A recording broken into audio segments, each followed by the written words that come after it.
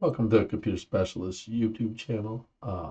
Today we are going to show you how to, look to see what's upgradable on this HP 14-CF2112WM. This is a customer that brought it in and they wanted to see if it was worth upgrading. They just purchased it, and as you can see, I'll show you. These have the dreaded 64 built in solid state drive. So when we go into here, you're gonna see that there's 102 megabyte free. So that's with the operating system, and there's not much left to play with in there. So I don't know why HP makes these. If you look these at these models are basically what's called is they have built in, and then some have basically like you can well the eMMC drive that's in there, but some have like a room for an NVMe or MSATA, or or even the traditional 2.5. So we're gonna basically show you real quick. That's all that this has in here.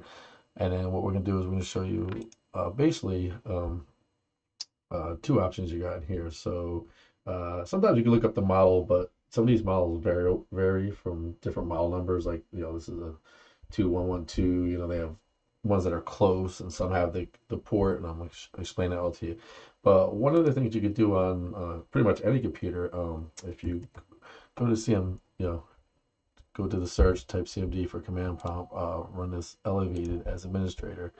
Um, at this command prompt, you can actually go in and you can get the serial number. Now it is written on the bottom of these, but sometimes these things, the bottoms break and people swap the bottoms, and there's all kinds of crazy things. So basically, you can go in here. I'll put this in the description too, but if you type that command right there, it's basically WMIC, then space BIOS, space get, space serial number, all one, and you hit enter. You will see right here, it will display the serial number. So what you can do is you can highlight that and Control C, copy it. And I'll show you another neat feature with the HPs. So if you go up here and you go to partsurfer.hp.com, so it's partsurfer.hp.com. This is a website, supported by HP. So at this point, you can paste in a serial number here. Stupid. Yep, and here, and then you hit the search. The reason why I'm going to show you this is pretty neat. So this will show you all the part numbers for this exact laptop. If you look right here under Advanced Unique Product, there's a few things you can do here. So the F3 key will actually bring up a search bar. So right off the bat, you can see that top line. So if you do the eMMC, it lets us know that that's a 64 gig. You can see in this description right here. So we know that's on board. That much we know. It shows you the memory speed here too. A few things you can do while you're here. So you can type like SSD, for instance. It'll search that whole parts list. I don't see nothing in there. NVMe, for instance, nothing there. Hard drive, so we can go there. We can type drive. And basically, what we're doing is we're trying to look and see as I type drive, there's one thing to search there. So if you look at this, right off the bat, that's not good because it's basically in this configuration, there's nothing in there cable wise or something like that. You'll get unique things, and that doesn't necessarily mean that they're in there, but it's a way before you open up the machine. But it was just something I want to show you. You can use this with all HPs. The serial number thing works with all computers. Some like Lenovo and other sites have their own parts thing, but we're going to stick to the HP on this. So what I'm going to do now is basically I'm gonna shut down this computer, and we're going to pull off the bottom and see what's exactly inside.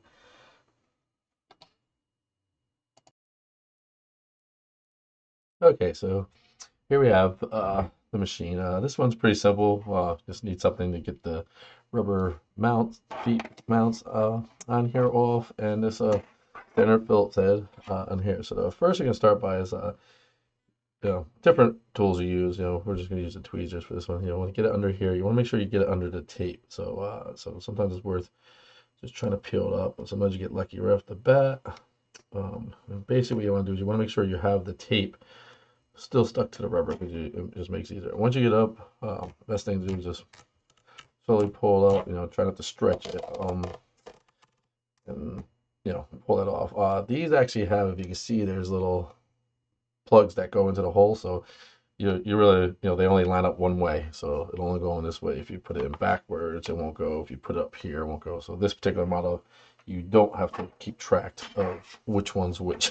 Some of these actually that I've done, they look exactly the same and stuff like that. So here's a perfect example. So on this one, as you can see right here, the tape stayed down on here. So what I'm going to do, which I usually do, is I'm going to spin it around and try the other side. That's the first thing. And as you can see, I was able to get the tape there, so I don't have to worry about it.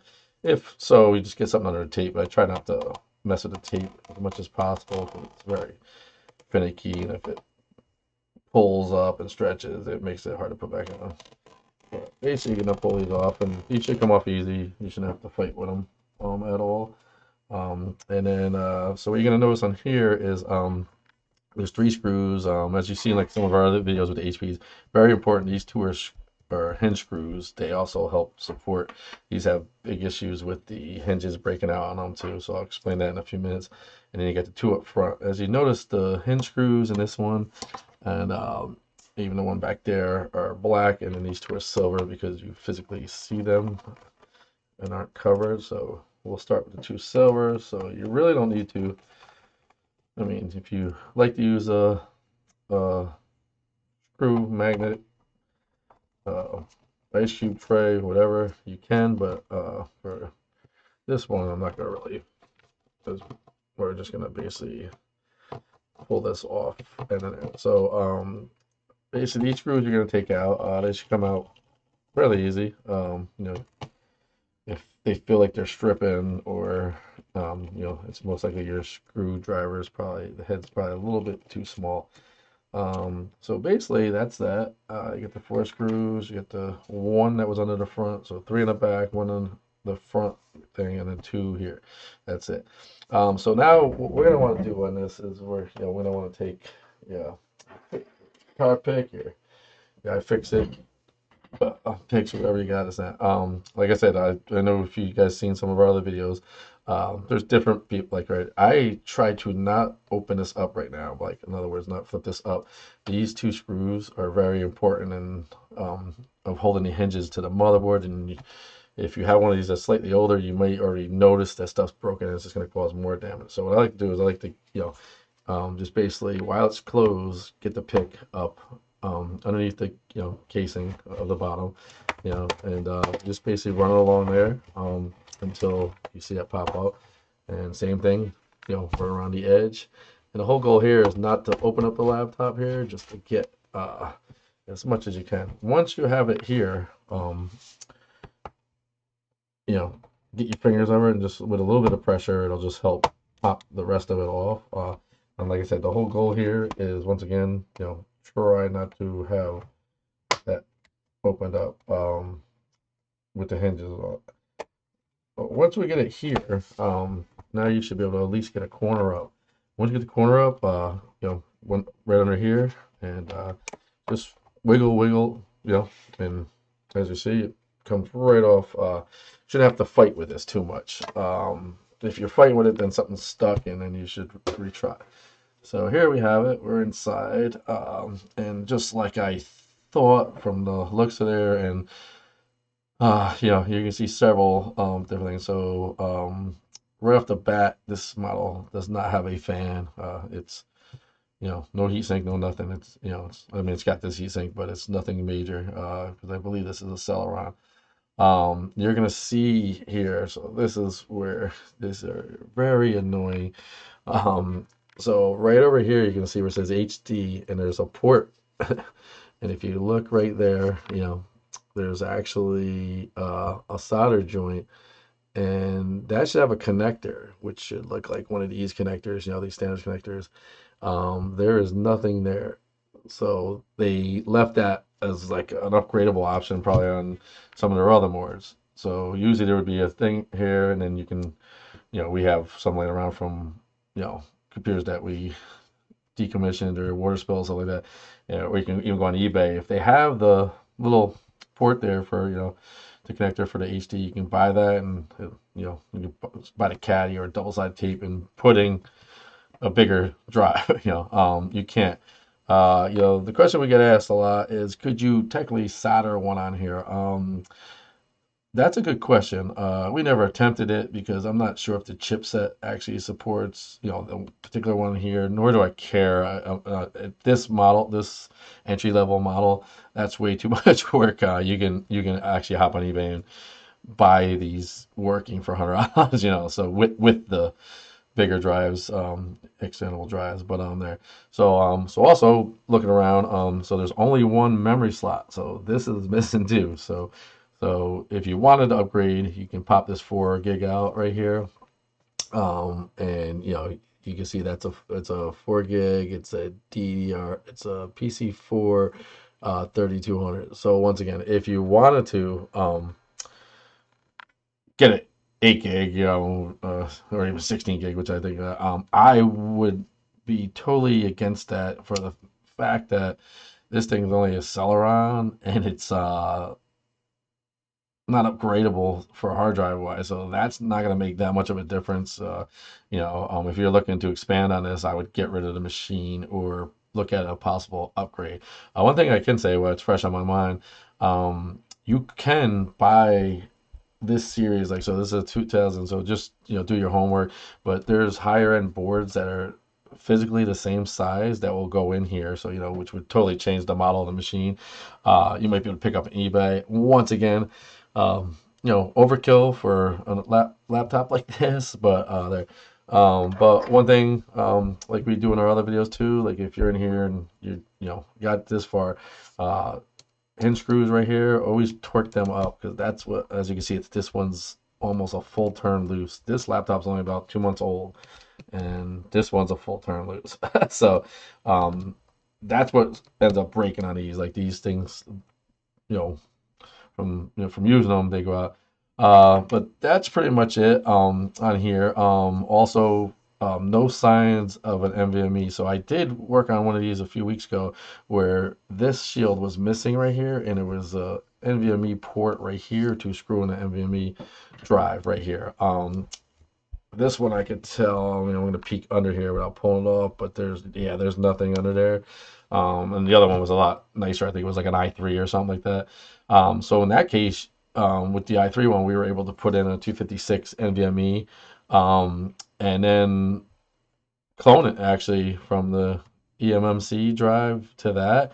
And then once we got up and booted to the 256, I was able to go delete the onboard 64 drive and use it as a secondary drive.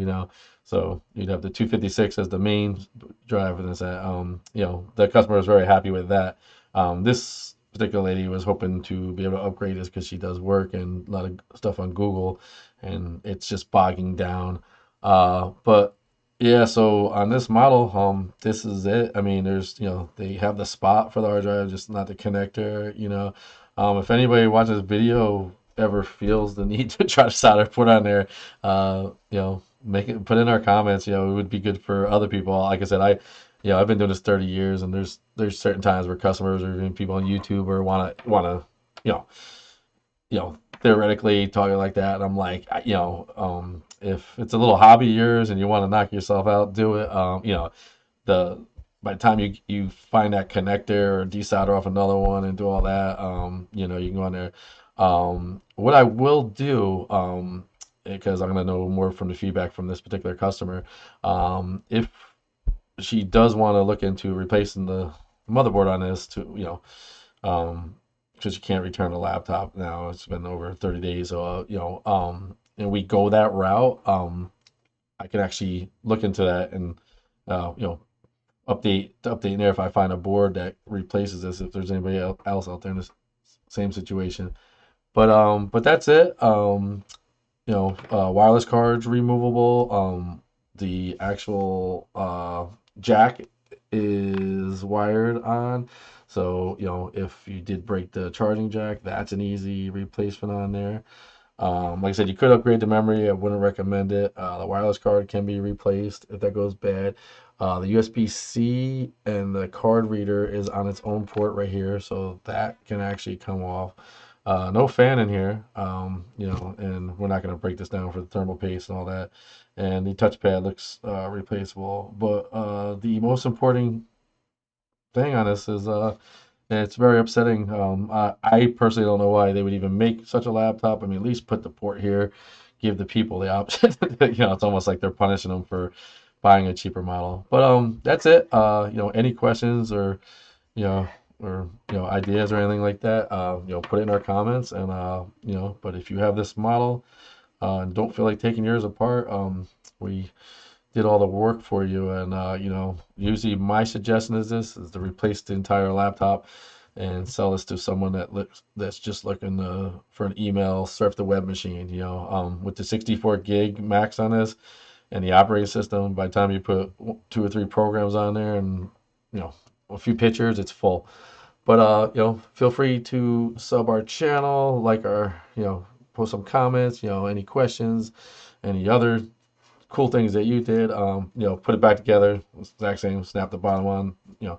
I'm gonna leave this apart because we're gonna, figure something out for this. But that's it. And once again, this is the HP 14-CF2112WM, and give it thumbs down because not upgradable. So I don't really know what anybody would use this for. Have a good day.